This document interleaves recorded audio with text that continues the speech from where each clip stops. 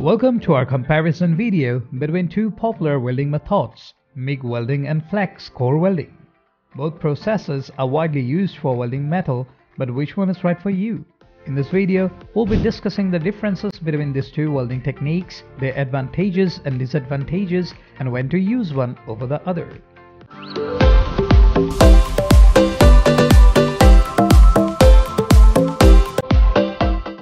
First, let's discuss the equipment needed for MIG welding.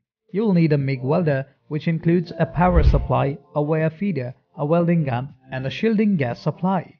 The power supply provides the electrical current needed for welding, while the wire feeder pushes the wire through the welding gun. The shielding gas supply protects the weld area from contaminants and oxidation. Next, it's important to select the right wire and shielding gas for your project. The wire diameter should match the thickness of the metal being welded, and the shielding gas should be appropriate for the type of metal being welded and the welding conditions. Now let's move on to the actual welding process. MIG welding involves finding a continuous wire electrode through the welding gun, which melts and fuses with the metal being welded. The shielding gas protects the weld area and provides a clean environment for the welding process. It's important to maintain the proper distance between the welding gun and the metal being welded, as well as to maintain a consistent speed and angle throughout the weld. Welding too quickly or too slowly can result in poor weld quality. Now let's talk about the flux core welding.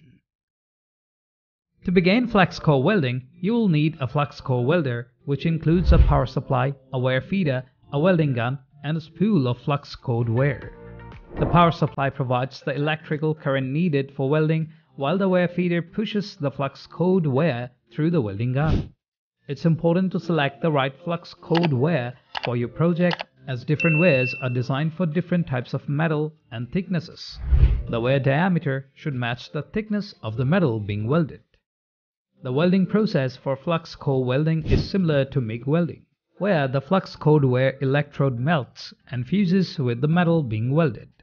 The flux in the wire electrode provides a shielding gas that protects the weld area from contaminants and oxidation. Maintaining the proper distance between the welding gun and the metal being welded, as well as maintaining a consistent speed and angle throughout the weld, is important to ensure good weld quality. Welding too quickly or too slowly can result in poor weld quality.